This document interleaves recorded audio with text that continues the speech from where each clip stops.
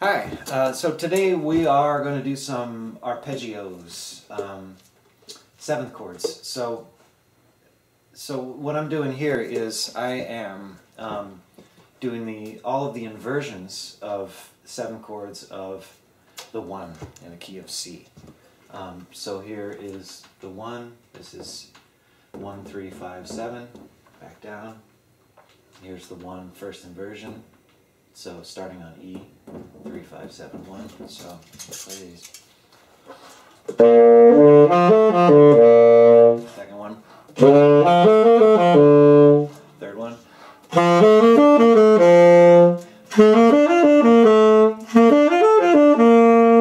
So I just ran through all the inversions of the C major 7. And when I'm done with that, I'm going to go on to the 2, and it'll be the same thing. It'll be the 2, 7, 2, 6, 5, 2, 4, 3, so up to D.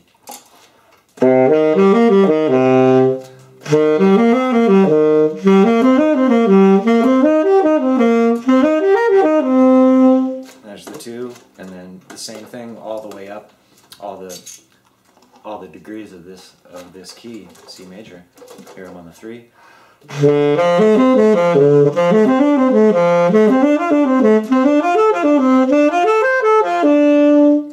And so on, all the way up. So, and I like to do it, especially in keys that are difficult, and just really hang on that for a while. You know, I could do tonguing, I could have all kinds of fun inside of that.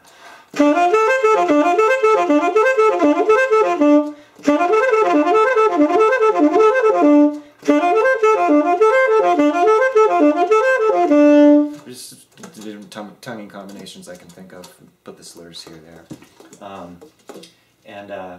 Yeah, and just do it until you get comfortable with that fingering combination.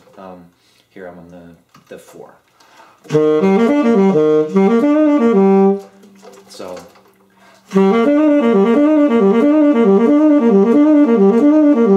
alright, that feels good to me. Next.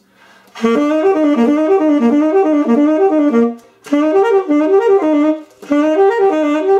that one's something in there. It's not that easy to me.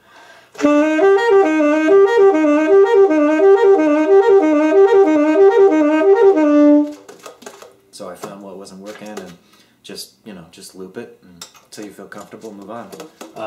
Yeah, when you're done with that, move on to go up a half step. So we did this whole thing in C. I'll start the whole thing in D flat. Run through all the inversions of 1, all the inversions of 2, and it's like Philip Glass on saxophone. Philip Glassophone. So that'll take you a good long while. God, at least a half hour. Run through all 12 keys, all that stuff. Yeah, have fun with that, and you'll probably find yourself spending a bunch of time just stopping on a lot of things, especially when we get to the keys with all the accidentals, and maybe we'll do another video of some harder ones on saxophone. All right, good luck.